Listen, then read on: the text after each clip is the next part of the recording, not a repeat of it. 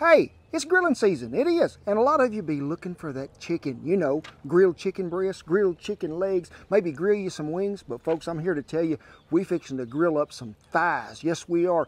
Overlooked sometime, a good light and dark meat combination with a great jalapeno honey glaze that goes on top. Come on, the smoker's going and I ain't waiting.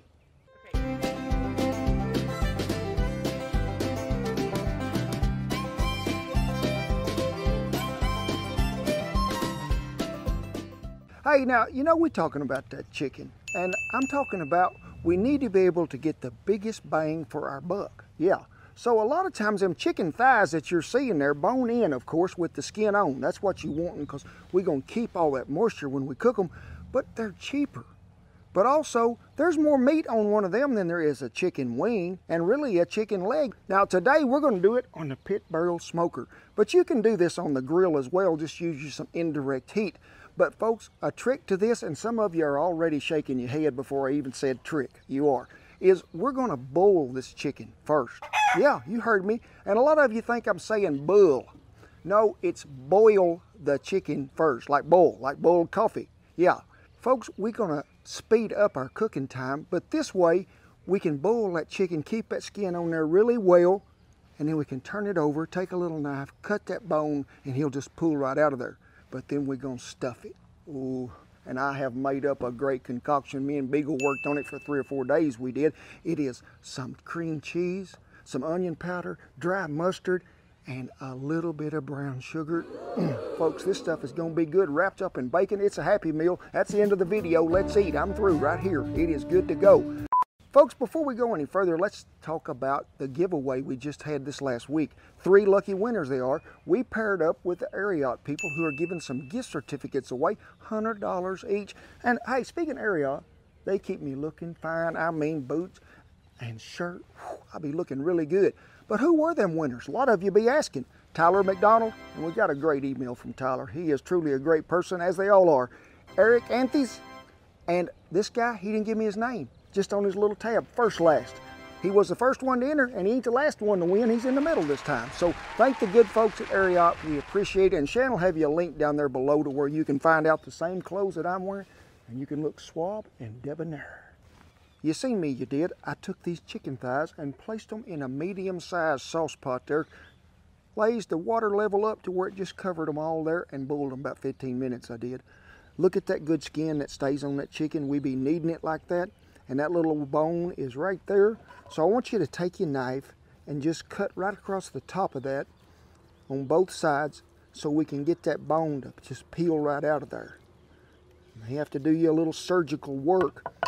Take your finger and just reach in there and then just go to pulling him backwards. It's sort of like shelling a crawdad. Now folks, what's left on here, you throw on the grill for the grill inspectors. Do not think this is going to waste, because it's not. So when you got it just like that, and a lot of you say, well, that chicken ain't done. I didn't aim for it to be done. We're going to finish cooking it right over here on this pit barrel. But we got to get all them bones out of there so we can stuff it. This flap of skin that is good. Toothpick him, wrap him with bacon, and we'll be good to go. Well, we have got them all deboned. We have, and we made us up a magic filling to go in there, which is cream cheese, a little onion powder, dry mustard, and some brown sugar. Whew. Folks, this stuff right here you can just put on a cracker and eat. It is good. And see right there where that bone was? That's a perfect place for this to go. Now, I don't know how y'all's chicken come, if they're 4 in a sack. We had 5 in this one today. So just make sure you get some of it in everybody. Now you be thinking to yourself already, I hear you out there. I got that ESPHG, which means I can hear as good as Duke.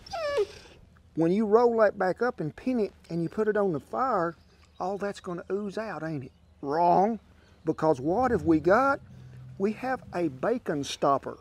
That's what it's used for.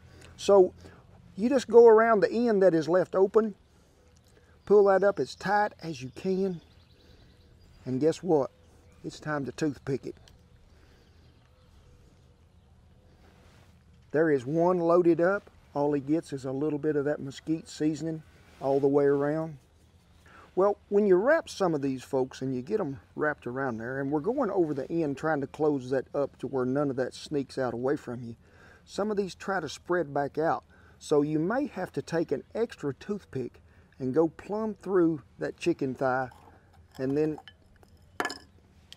come back through and get the bacon pinned the other way, and you're good to go. But just keep an eye on it. Make sure that you ain't going to lose none of that goodness in there. You may have to pin him on two sides. Well, like I told you, today we are using that pit barrel smoker. Now you can do these on a little smoker or you can do these on a grill. But if you're doing this on a grill, I want you to do it more of an indirect style. Get that heat away from you, because sure, we're not cooking long because we're nearly done already, but I want to let it sit in there long enough that it gets good infusion of smoke and get some of that good color on there. So I'm going to use hardwood oak today, but also I'm going to go back with that and I'm going to add me some cherry wood, because I do love me some fruit wood with some chicken. And you can see really one of the deals that I really like about these pit barrels too, you ain't got to take that grill plumb off there. It's just got that little fold and latch that you can go ahead, pull back, throw you some good fruit wood in there or whatever you want to smoke with, and you're good to go. But guess what? It's time to put the yard bird on the grill. It is. And there is an aroma of smoke. You folks that's living southeast of me, stick your head out the window right now and go, you'll get it. It's coming y'all's way. Well, time to get them chickens on there. Now you'll notice on the pit barrel, I got the little vent at the bottom plumb closed up. And Shan will have you a link down there below to where y'all can find out some good stuff about this pit barrel. But let's get these yard birds on there.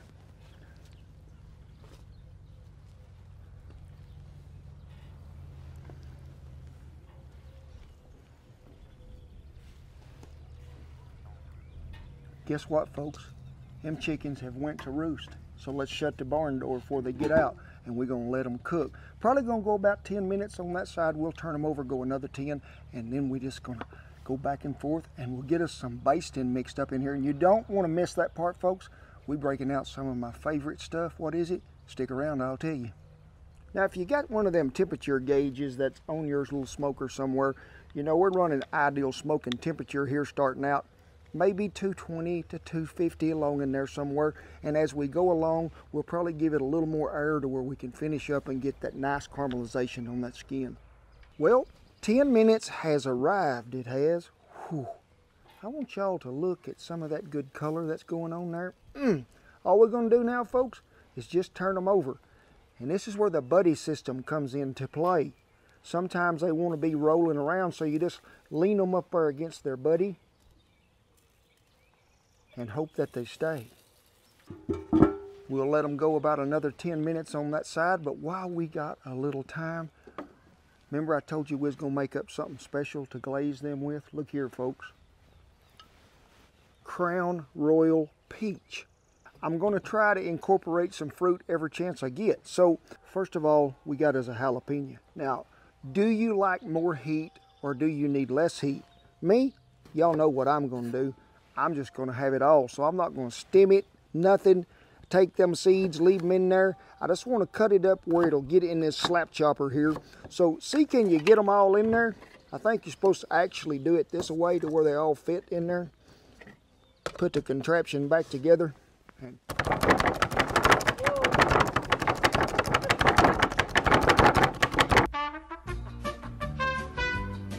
you have to get in the rhythm, folks, to get to cooking, to get it from your heart to go in there. So off they go. Sorry about that, Beeg. It's okay, buddy. Into our apparatus. Peach crown. Now, if you don't have peach crown, what do you do? Oh, folks, if you don't have it, and it is sort of hard to find, any bourbon that you have, but I want you to bring that peach flavor out there with it. So get you some peach preserves and mix with it, or some peach jam. About 2 good heaping tablespoons of it in there with the bourbon. It'll give you that same flavor. So we're going to add about that much, which is the perfect amount. Then some honey, because we want it to give it a little caramelizing effect. And since I ain't got a fork or a spoon, I'm going to stir it with a knife. But you can see that consistency there. That's sort of what we're after. I don't want it to be so thick that it won't run nowhere. I want it to sort of just lay on there all pretty like, caramelized. You could drink that stuff for breakfast right there, Shan. It'll help you.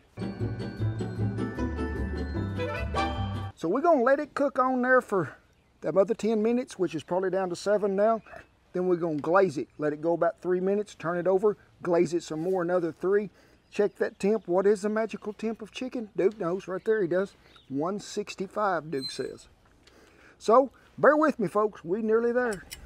Well, we've been on another 10, we have. Let me let some of that goodness out there so I can see what I'm actually doing. So we're gonna start glazing with some of this magic jalapeno honey peach crown.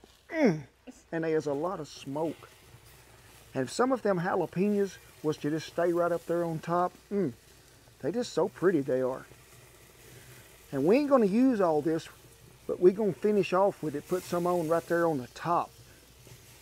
Give it some color and some pizzazz. So we're gonna let them go about 3 minutes, turn them over, baste them again, and then we'll be getting oh so close.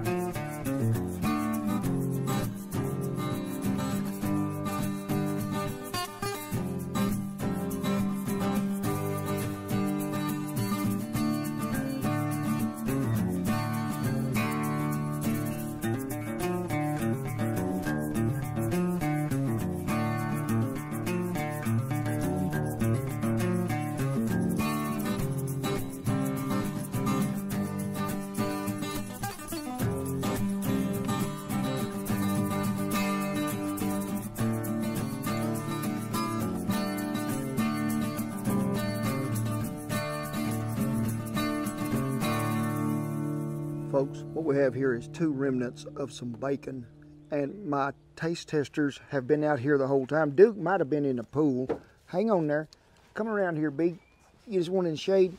Thank you, my little friend, for helping out today. You done a good job. Thank you so much. Folks, you see me cut that in half, and the goodness is in there. You want to make sure that you've got all the toothpick apparatuses gone out of there before you take a bite. The good smoke you got on that chicken, but it's so tender from boiling it that way with keeping the skin intact. But also that cream cheese and garlic that was in there blended together with a little brown sugar, and then you get that hint of just a little heat from that jalapeno, and that peach whiskey just ties it all in together where it's smoother than Frank Sinatra, smoother than Frank Sinatra when he was trying to sing a song. It was. I mean, this stuff is good. This stuff is, folks, is so good. Your rooster will fly to the top of the barn and make sure everything is okay, and your hens will lay 2 to maybe 3 eggs a day. This is how good it is. Make you want to do the chicken walk. Not the chicken dance, the chicken walk.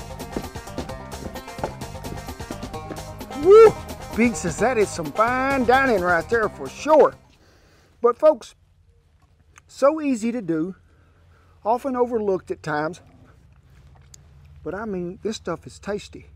This is about as good as you're going to get with an easy deal you can fix. Get out there in the backyard, throw it on a grill smoker, invite the family in. Let's fellowship and rejoice and have some chicken. Well, folks, I'm nearly winded from doing all that chicken running around dance there. Whew, that stuff is good. As always, I tip my hat to all our servicemen and women and veterans. And remember, folks, that all this time we got so much to be thankful for all the people out there that are keeping us safe and keeping us stocked. Also, I'd like to congratulate our winners again. Hey, and I want to tip my hat, I do, to the good folks at Ariat. That was so kind of them. They take care of us so well, they do. And hey, I know you might be looking for our cookbook. Getting hard to find at some bookstores, and sometimes even Amazon's a little late shipping it out.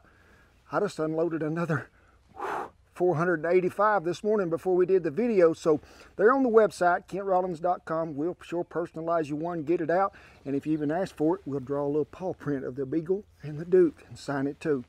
As always, I thank Andy and Shan so much for helping me out on this, because folks, I have the easy part, they have the hard part. Well, folks, we hope you enjoyed as always, because I sure did. The Beagle and the Duke did. God bless you each and every one, and I'll see you down the stuffed chicken thigh trail. It's hard when you're a production dog and you have to cook when it's hot. We have to furnish him a pool so he can cool down periodically. Does that help? Oh, yeah. Ooh, man. We boiled this about 15 minutes. That is the one I just grabbed that the bone was out of. I'm ready to eat.